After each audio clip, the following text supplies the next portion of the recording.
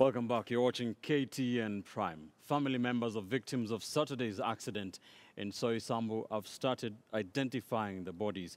According to the chief government pathologist, Dr. Johansson Odor, the bodies can only be identified through DNA testing.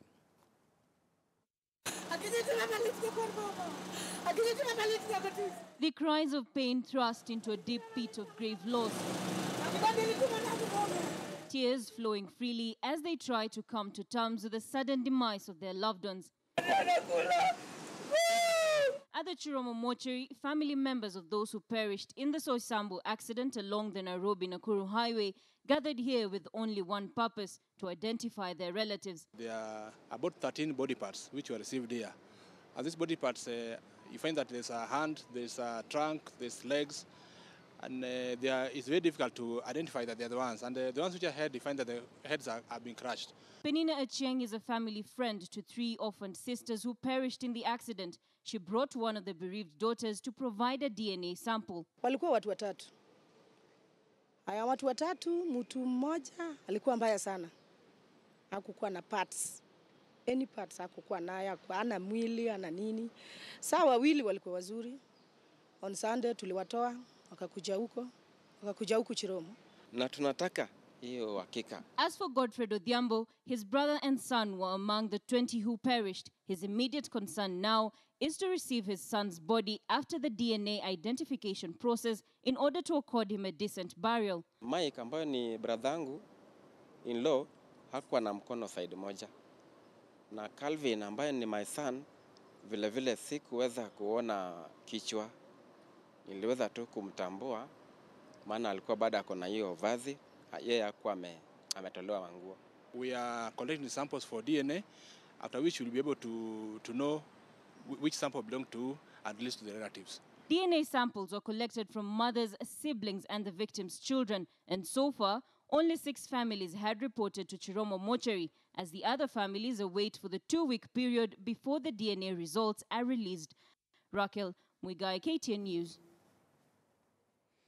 Also, Baringo Senator Gideon Moi has condoled with the family of the late James Binsai Chepsongol, a former ambassador who also served as many years as a civil servant in the Ministry of Labour. Chepsongol hailed from Baringo, and his last assignment was as an envoy to Botswana.